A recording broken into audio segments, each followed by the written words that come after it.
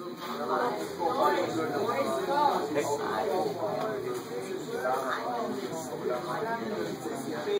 within this place are ready to receive the word this morning. And I am excited. As a man, we should have a Bible. Yeah. You'll be put into discipline. With your Bible and your notepad. You need to have your own notepad. But this morning we're ready. We're ready. And let's give God a Victory Outreach welcome to Pastor John.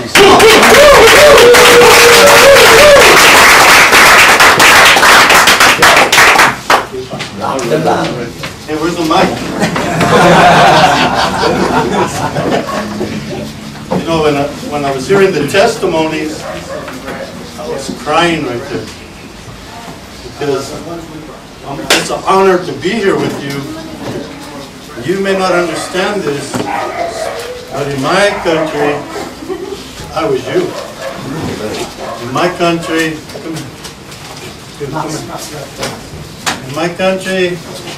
when I was this guy's age, I was stabbing people, stealing cars, robbing houses. When the cops would catch me, they would say, "No, he can't have done that. Look at it. He looks too innocent." How many know you can put an innocent face and have a hard heart, an angry heart, a mad heart? And so, well, thank you. Give him a hand. So in us, when we're growing up, we're the hopeless ones. Amen. We're the ones that nobody thinks will make it. Our mom, she knows she's got trouble. Our dad, if we have a dad, knows he's got trouble. All the people in the neighborhood, they know whenever there's trouble, they go, he's the one. He's the one that did it, because they know what we're like. Now, when somebody came to my neighborhood, I had a pistol, I had drugs, I was doing crime all the time. I had been in prison, I had been locked up, 12 years old. I was always locked up, always locked up. People would come to my house and shoot my house up. My mom and my sisters inside, looking for me, to kill me. And finally, it led to where I went to prison for killing some people there in my neighborhood. So my life's over. There's no more life, there's no hope. One day, when I was out of prison, some guys from the men's home, my heroes, those are my heroes, because it takes a lot of heart to stay in the men's home. People don't know. Other people in churches and that, they don't know what you guys go through. They don't know what you deal with, what you hold down, what you experience, how much you humble yourself, how hard you beg God to help you to stay. Because there's a future. Even though you can't see it, you hear people telling you about it, they keep telling you about it, sounds like a lie. Sounds like they're lying to you. No way, that's good for him. That's good for him, not me. And in your heart, you don't have hope. But let me say this, when them heroes walked through my neighborhood, they said something very simple. They say, Jesus loves you. How many of you know that's Catholic? I've been to church. I've been baptized. I know the Bible. My mom took me. My grandma took me to church when I was a little boy. So I have a reverence for God. But I don't know that God loves me. I know I'm supposed to love Him. But I didn't love Him. I didn't love nobody. I didn't love women. I loved sex. I didn't love men. I like to fight them. I like to stick my knife in them. I like to shoot at them. I like to take their money. I like to sell them drugs. But when them men told me from the men's home, they said, Jesus loves you. I said, no way. I can't love you. I'm bad. I'm not good. I'm bad. He said, He has a plan for your future. I said, no. You're lying. Get over here. I go back to my crime and everything, but in my mind, I'm always thinking, what if? What if it's true? What if the little slightest possibility that they're telling me the truth, that he loves me, and that he wants he has a plan for my future? You know what? I need to find out. If I don't find out, it's going to bug me the rest of my life that I missed out. And if it's not true, if it's a big lie, I'll go back, get my gun, get my drugs, go back to stealing and robbing and going to prison and having sex with all the girls in the neighborhood and whatever. And I don't have to worry about God. I don't have to worry about being good. I don't have to worry about nothing if it's a lie. Just like I was sitting there and the Holy Spirit was touching my heart and making me cry, hearing your testimonies. That's what he did to me in the home. He started touching my heart. All of a sudden I was crying. I don't want nobody to see. Because I'm a bad boy. I'm hard. I'm mean. I'm crazy. I'll hurt you. But all of a sudden I'm crying. Don't let me cry. I don't want to cry. Everybody's going to think I'm weak. They think I'm a sissy. They're going to think I'm I'm easy to pick on or something. I don't want nobody to see me cry. And the Holy Spirit said, no, you're dirty inside. You're dirty. You did dirty things to people. It has to come out. You're hurting inside. People did do dirty. When you were a little boy, when you were growing up, and people did what they did to you, you know what people do to you when you're a child. He said, all that anger is in you, and the Holy Spirit saying, it's got to come out. It's got to come out. This is the way I'm going to take it out. You're going to weep at my altar. And then one day when I was there at the altar, the Lord said, because you come and wept and poured your heart out at my altar, I'm going to set you over a great congregation. Amen. So you're going to be a pastor. Once he told me, I kept it. The most precious thing I've ever had in my life. From God. Calling. Calling. Of course, you know the story. That was in 1987. It's 1988 now, right? No? 1989? No, but a lot of years have gone by. A long time the Lord's helped me. You know the brother? What is your name again? Ariel. So we're going to write the book of Ariel. Huh? Because there's already the book of John in the Bible, right? But no, each of us have a story like that. Each of us have our story. Because our story is different a little bit, you know? But our story is important. Your story is important. Your story is precious. When your story makes men weep, you have a precious story. You have an important story. Everybody's got to know about your story. Some of you guys got to make a movie of your story. Some of you got to write a book about your story. You should start your book now while you have time to write your book. Just write little bits by little bits by little bits as the Holy Spirit reminds you of what you've been through, all the terrible things you've survived. You should be dead. You shouldn't be here today. There's no way that you could be here if we were, the only way we could have got you here is by having a bunch of drugs, girls, and booze. A big party, you'll come. But for God, you wouldn't come. Sober?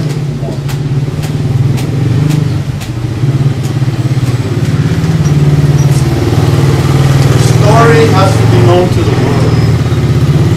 See that camera right there? That camera's taking part of your story, only part of it. It's going to go back to our country, to our town, Colorado, the United States. And the people there, the people that are struggling to serve God, they're going to watch you guys worshiping God. And they're going to get challenged. They're going to go, why can't I worship God like them men? They're going to say, I want to be like you. They're going to see you with your heart pouring out before the Lord, and they're going to go, I want to be like that man right there. You don't think you're the hero yet, huh? You don't know yet. You don't know your story yet. You don't know how important you are.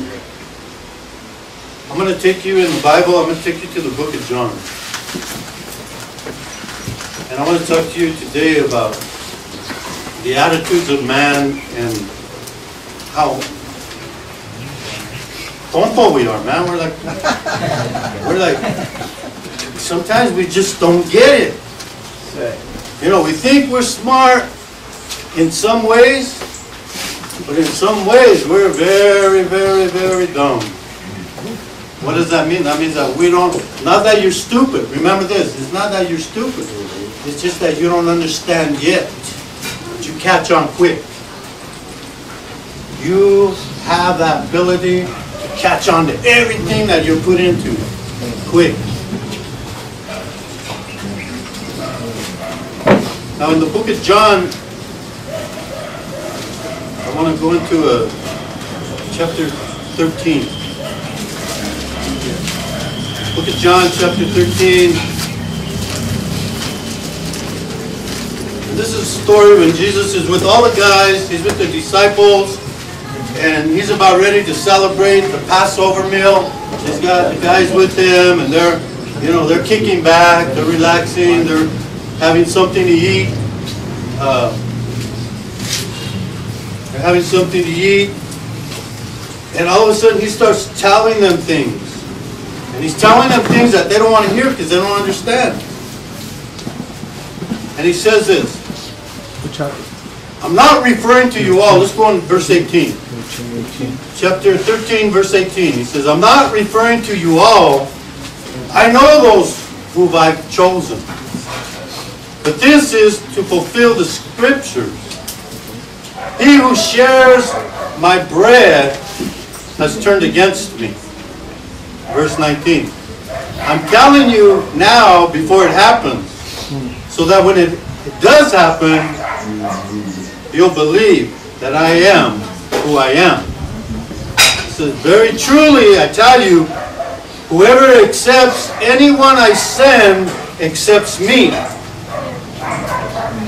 Whoever, welcomes, whoever I send is welcoming me. And he goes on to say this. The one who sent me, you're also accepting God, the Father. And he goes on to say this. He says, after he had said this, Jesus was troubled in his spirit. And he testified, verily, verily, I tell you, one of you is going to betray me. He told him, he said, one of you is going to betray me. His disciples stared at one another. They go, who is it? Is it the young guy? Or is it the old guy? They go, or is it that guy that's always picking on me? Or is it that guy that thinks he's cute and all the girls like him? Who is it? Is it the one that's always laughing and making jokes? Or is it the one that's real serious? They started looking around. But you know what they were really thinking? They were thinking, is it me? Am I the weak one that's going to sell him? Because inside they know how they are. They go, I know how I am.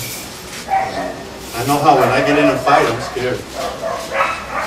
My knees start shaking. And I have to get real crazy. Because I'm scared. You're not going to hurt me. I'm going to hurt you first. Or something to hit you with. I'm going to make sure that this blow really takes you out of the picture. Huh? I tell guys, you know why guys join gangs? Huh? Because they're scared. Scared to be alone. I want to be alone. I want to be alone. All you guys. Come on. All you guys, let's go with me and go get this guy that I'm mad at. They're scared to go by themselves. You know why they put a gun? They're scared. I need this gun to protect me. You know why they put the knife in their pocket? Because they're scared. I need a knife because my hands ain't good enough. I need a knife, a gun, a dog, and all my gang. That's how scared I am. But inside we know we're like that. We know two things about us. I'm a coward and I'm a hero. Two things.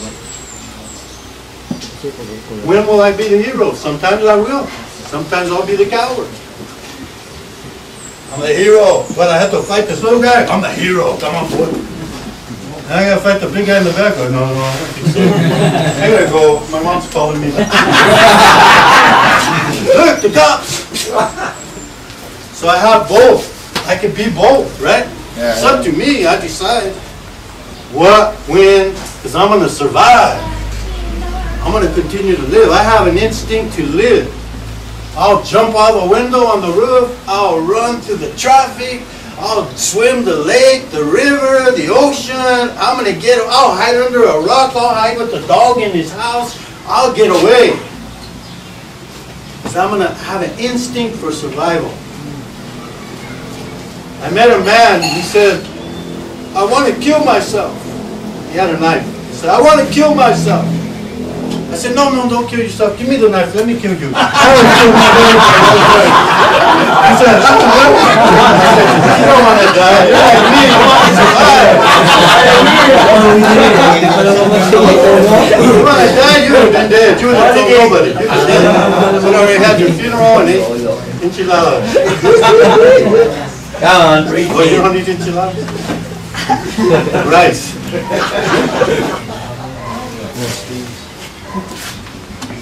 Jesus was telling them, so there's a guy here, he just read the scripture to him. What did the scripture say? The one that shares my bread with me is going to betray me. They're all sharing the bread with him. Right? Everybody's eating, they're having dinner. So they're all going, it's me, huh? I know it's me. Then one of the guys, you know Peter. You read a lot about Peter. He's always a big mouth. Like talking stuff. So Peter goes like this. He goes, John, hit him up. Find out who it is. Watch this. It says,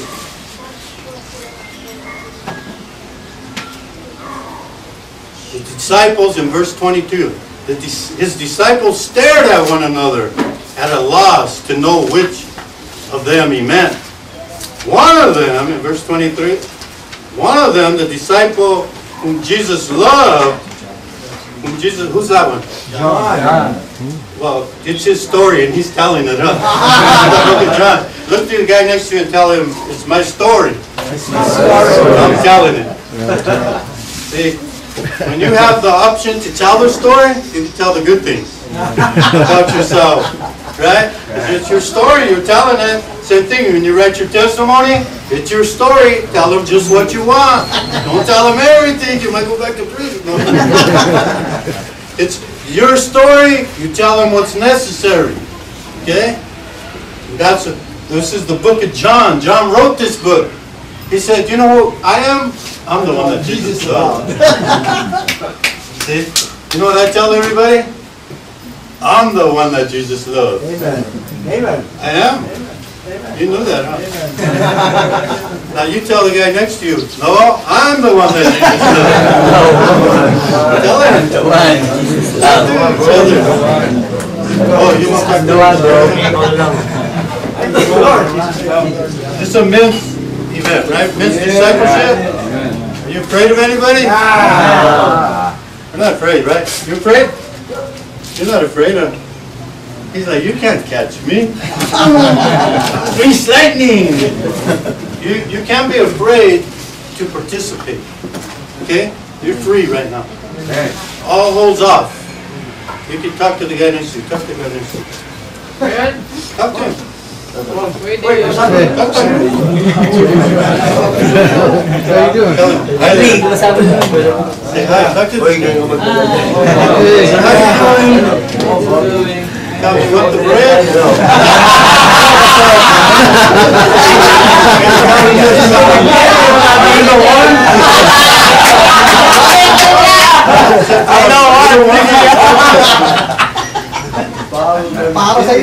So he says, I'm the one that Jesus loved.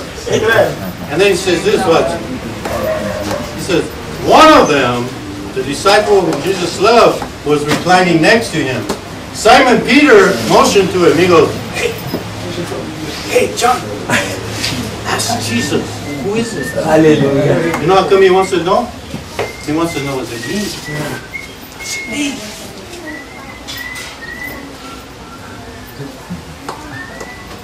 Leaning back against Jesus, John goes, Lord, who is it? Come on, you can tell me. I'm the one you love, right? Yeah. And you know what he's saying in his heart? Is it me? Am I the one? Jesus answered. He said, it's the one whom I give this piece of bread when I dip it in the dish. Then he dipped the piece of bread in the dish. And he said,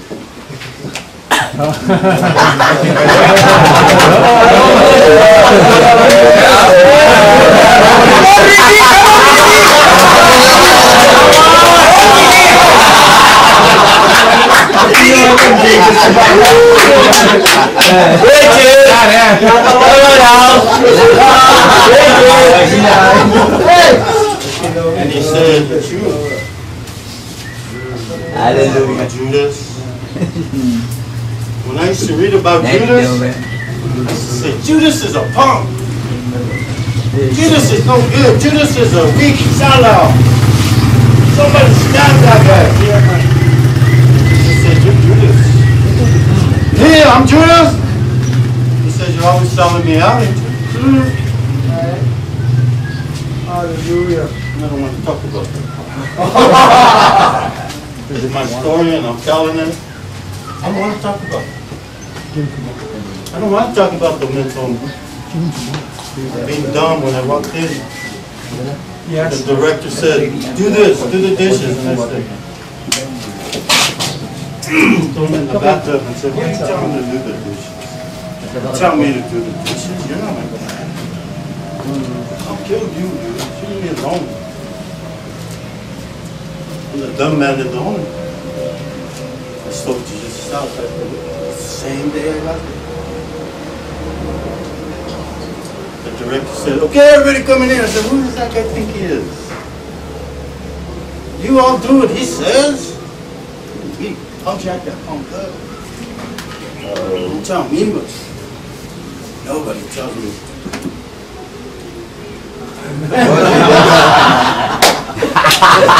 He said that kitchen off limits. Nobody go in there and get the food. Come on, Luke. Come on. Come on.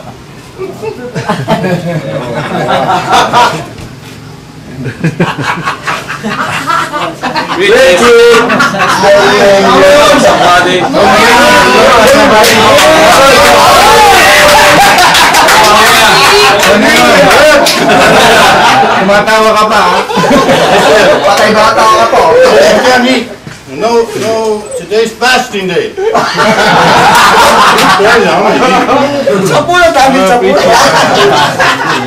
was a box of cookies. I went and got the cookies. And I went behind the shed. No water.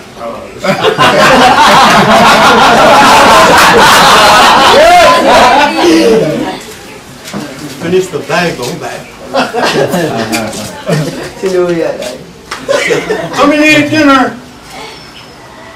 What? I thought we were fasting. I went in there and they put in the meat, and potatoes, and chili, and ice water. I'm full. I'm good. I'm fasting.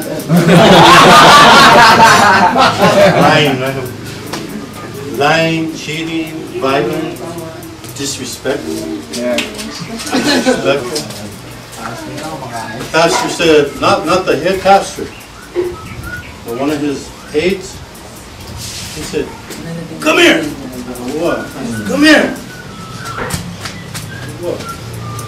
Took me to the side of the building. I said, said, what you doing? Let's fight. He said, I'm a pastor, I don't fight. He said, you're a Christian in the men's home, you don't fight.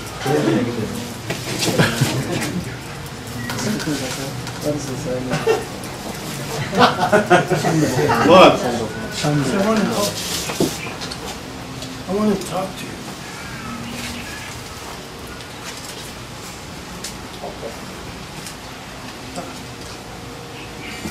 I said, you got problems, but you have a calling. We're going to help you get to your calling. He said, that's all we want to do. We just want to help you. We don't want to hurt you. We don't want to fight you. We don't want to cause you trouble. We want to teach you.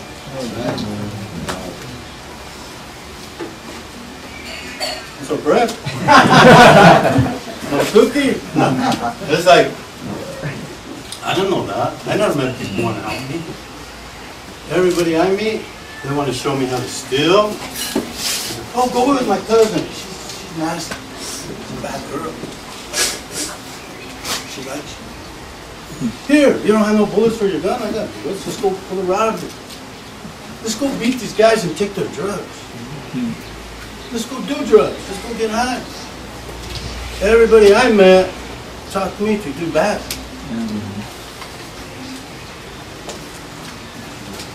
Who are you guys? Who's Victory Outreach guys? Who are you?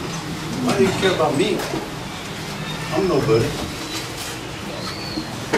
Why should you care about me? You want something from me. The devil will come and tell me, right, they want to use you. Yeah. They want to make you do the dishes. That's why you're being nice. You want me to do the dishes.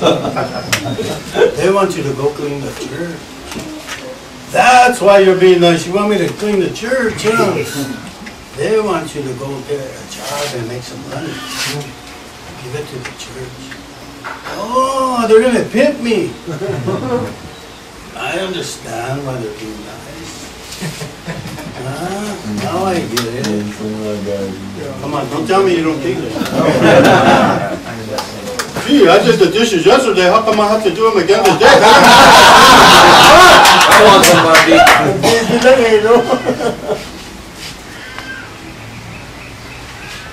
I cleaned the church last night. I stood late. Why do I got to get up in the morning for prayer? That's not right. I should sleep late.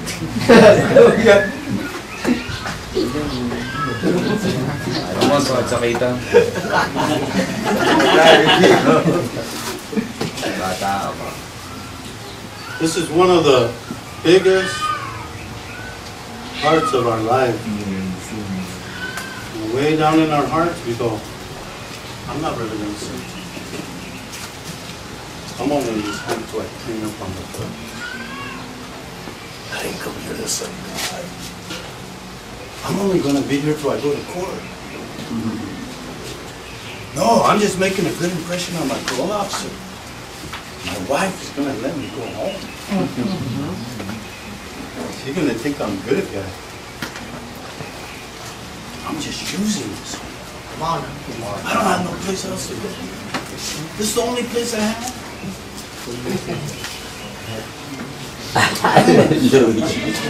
Come on, preach it, bro. When my time comes, get this Victory Outreach and these guys, the bastard. Hallelujah. I'm going back to the drugs and the crime and the girls and the party.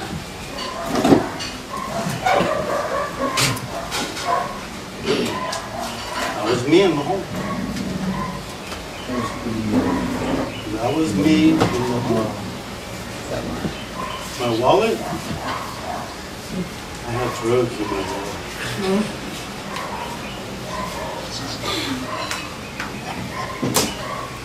I had money in my wallet.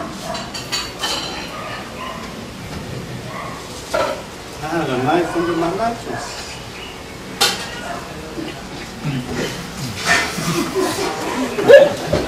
And one day I went to a conference.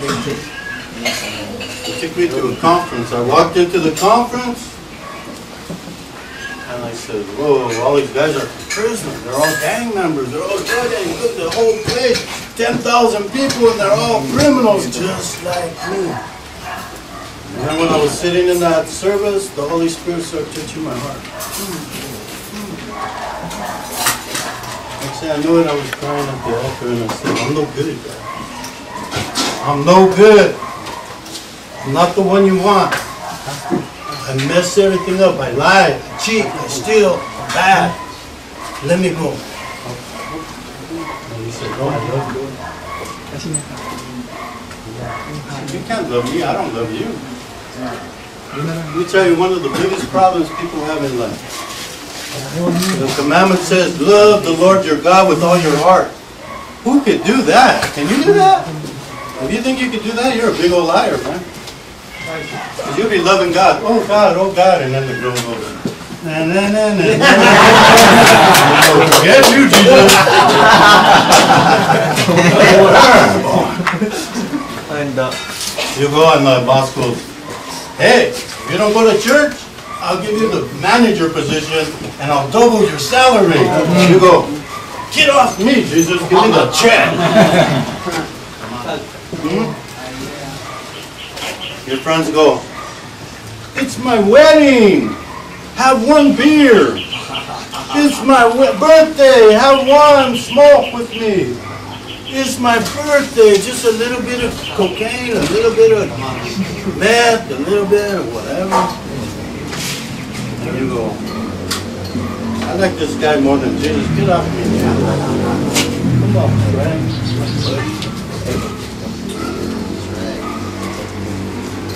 I don't know about you, I went to prison for my friend. Because I love my friend. God said, who did it? You're going to go to prison. Let's go. And I love my friend. And Jesus reminds me, he goes, hey, John, yeah, didn't you want to do what I tell you? But you went to prison for your friend. So I loved him. How come you don't like him? He said, you know, when you were in prison, he was scheming on your old lady. He said, oh, you're all manning around now.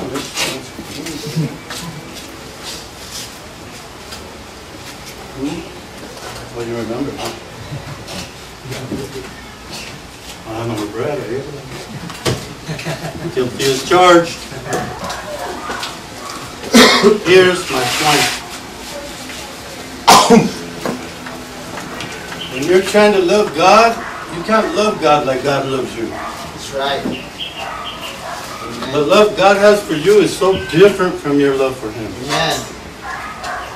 The love you have for God, can I tell you? Let me get your attention. Of course. The love you have for God is what can I get out of you, God? The love you have for God goes like this. Give me a job. Give me a wife. Give me a car. A motorcycle. A trike. A donkey. I don't know.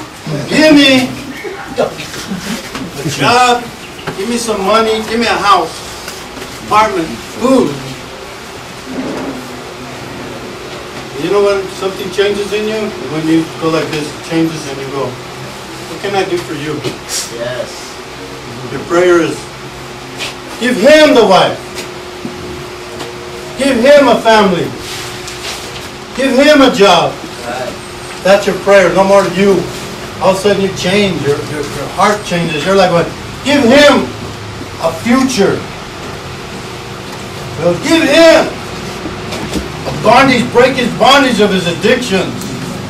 And you start going, your list is all the people you know, and it keeps going. It even goes to us. You say, give them some help, them old guys that came from Colorado. Hallelujah. You know, give them some rest, give them a help, send them leaders to work with them. Send them young men, strong young men that will help them and go with them when they travel around the world. Send them soldiers. Send them people that will serve them. Send them people that will raise up and take their spot when God takes them home. Your prayers change. All of a sudden, you're not the one going, give me, give me, give me. You're going, help him, help him, help him, help him, help him, help her, help him, help him. And all of a sudden that power of God's flowing through you and everything you need just happens. It comes. You know, I got this. Some young man came up to me and said, Pastor, here. Hey, that's nice. How do you use it? What is this thing? This money. You know where I get my money? People give it. When I say I'm going to go to the Philippines, go check out the guys over there. The people say, hey Pastor, here. Hey Pastor, here. Hey Pastor, here. I heard a knock at the night. In the night. Who's that? I open the back door. It's my daughter. Dad, it's not much. $100 to help you to your church. Hallelujah. Thank you, baby. Why? They care? You think she couldn't have spent that $100 on her children? To buy them milk and cereal and whatever? She said, no, Dad, you need to go check on the guys over there. Those are our guys. Those are our guys. Those are Victory Outreach guys over there. Go see how they're doing. Go check. And then come back and tell us and take a lot of pictures so we can see them. So we can know who they are. You know, as lonely as you feel here, that's how lonely we feel. I don't think so. We're over there and we're doing the work of the Lord. And does anybody care? Does anybody even know we're here?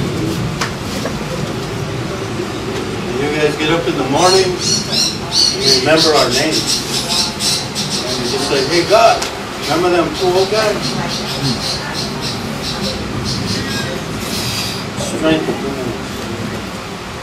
Our family, remember them. There's something here when Jesus, and I'm going to close because you guys are probably hot and hungry. You probably want some bread. I've been eating all the bread.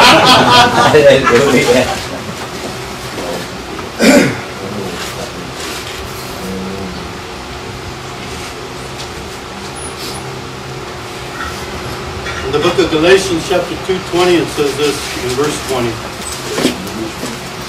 I have been crucified with Christ. I no longer live. Christ lives in me. The life I now live in the body, I live by faith in the Son of God, who loved me and gave himself for me. If God's giving himself for me, what do I do for him? If you were my friend, and we were in the streets, and we were doing crime, and if somebody tried to pick on you, I'll defend you. You say, you can pick on him, you got to pick on me too. If we were in the streets and we were hanging out and that, and I had something to eat, I would say, here, with me. If I have life, I say, get on, let's go. Don't say, no, you stay here, I'm going by myself. Right? You do that, right? Right? You're used to that. And then Jesus says, what about me? What? I'm no good? You just kick me away? I can't be at least like your friend. I can't treat it your friend. You can't treat me like that. I can't go with you.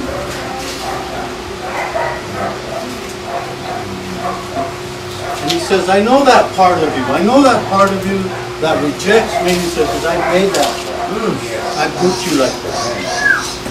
Now, you have to want to change that. Will it ever change? I don't know. Totally? 100%? I don't know. Maybe when you die. You got a knife, maybe we take care of that, some of that now today. It's like, I don't expect to be perfect. I don't think I'm going to be perfect. I think I'm going to be John. I think I'm going to be Pastor John. But when I take up that pastor, it's John. And I think I'm going to be like that till I get old and done. Change, my heart will change. My heart will say, man, I want that guy to make it.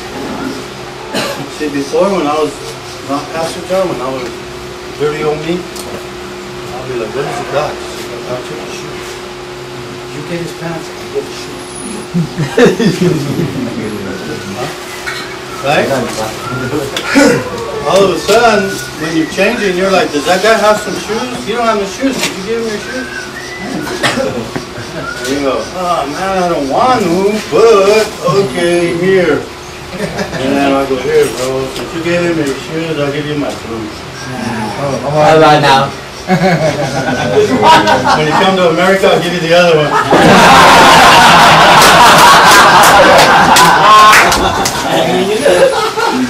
Oh my God. In the closing there, in the book of John, Jesus said this. He says, I give you a new command. You want to know the new command? Don't eat bread. No. You know what he said? Love one another. Now, I was just getting used to trying to love him.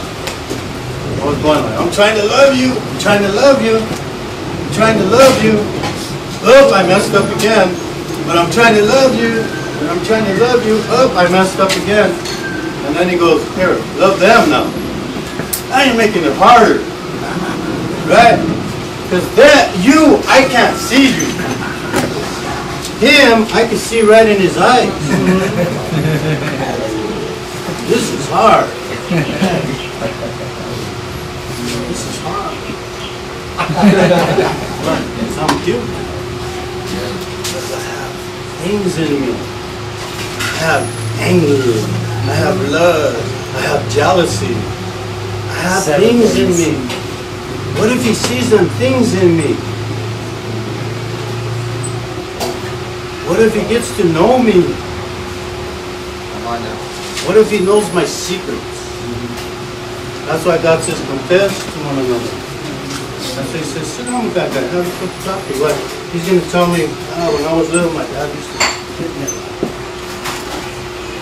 I had a wife, and my friend took her.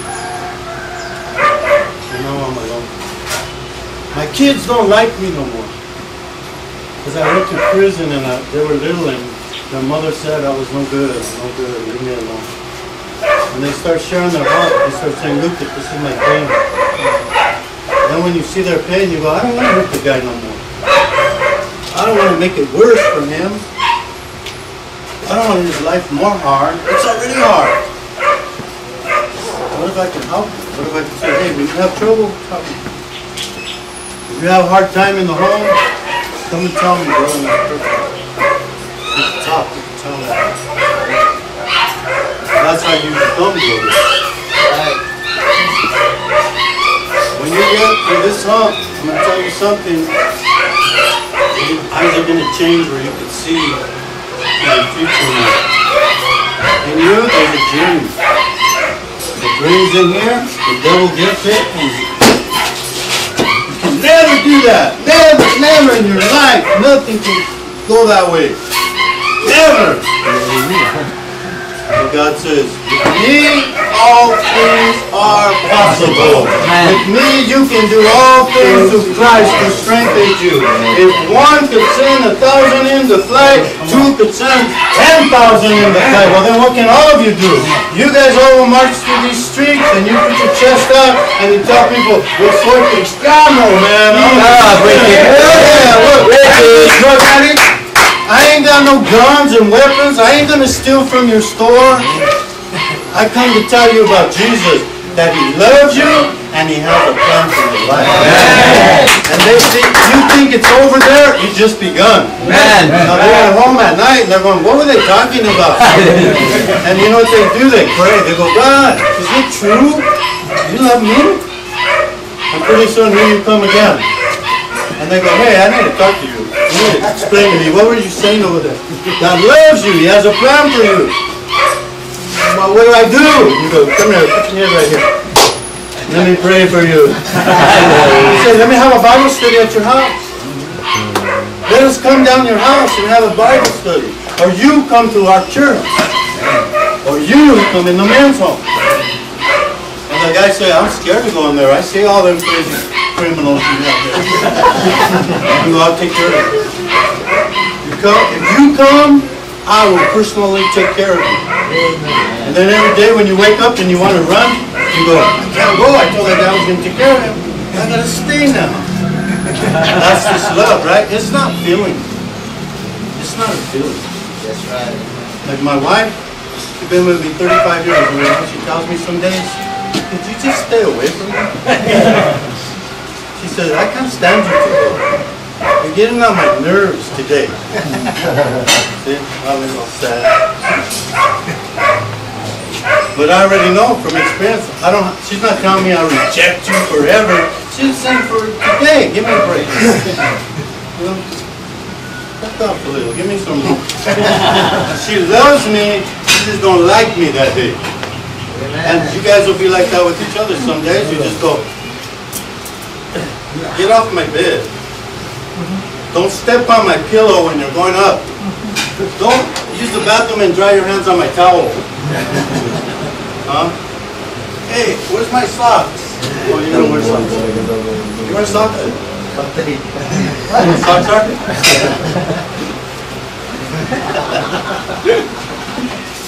Hey, what am I saying? I'm saying, you're like me.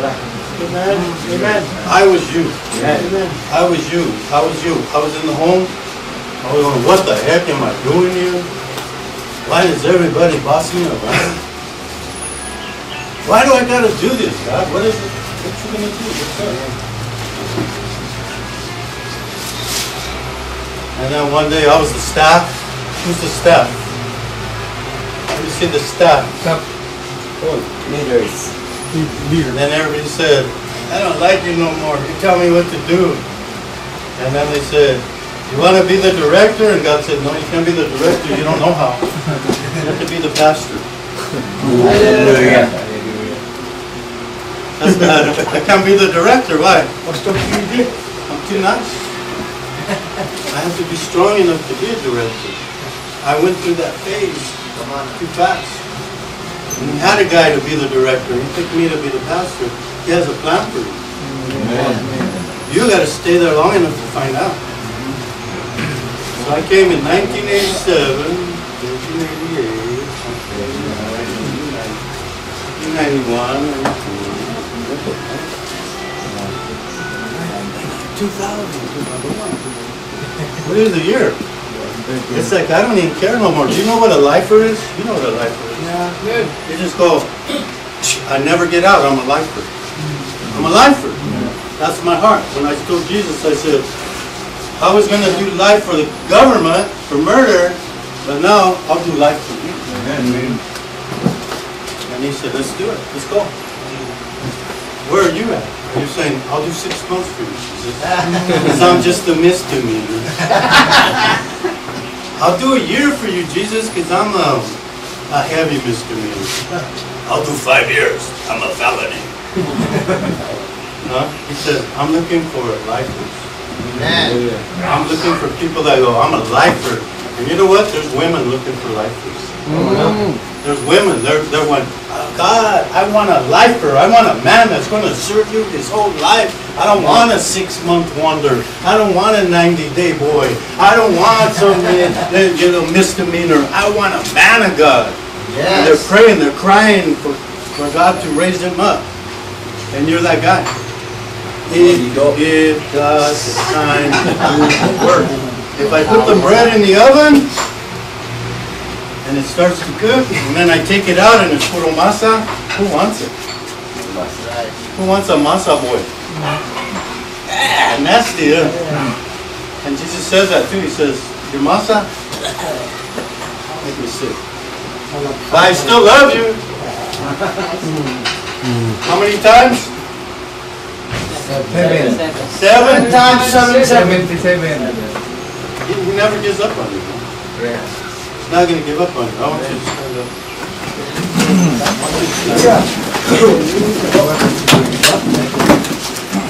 And I want you to do something. I want you to pray for me and Pastor Steve. Can you do that? Yeah. Yes. You guys, would you stood up? Yeah. Pray for us. Let's move this down.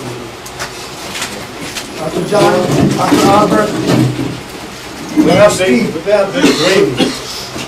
We have big dreams. We need men to help us. You know, when we pray to God and we go send us men, you know what? God was looking in the streets and he found youths. And there's a strong man. When Pastor Sonny and his wife are praying and they're going, God, we're getting old. Can you send us some men? Can you send us some strong men? Young men? God's saying, here's one. Here's one. I found one here. I found one here. I found one here. We're searching all around the world. And here's the guy saying, we know that. You know why we know that? Because we were here. One day we were going to do it. One day we were saying, no way, it's crazy. And now we believe it more. I'm going to ask you guys, come on up. Come on up. Come on up.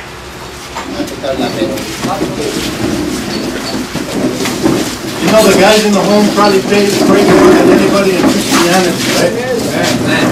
You know that you guys got anointing on you? Amen. God's all over you. He's on you so strong. The world's waiting for you to bring this anointing to them.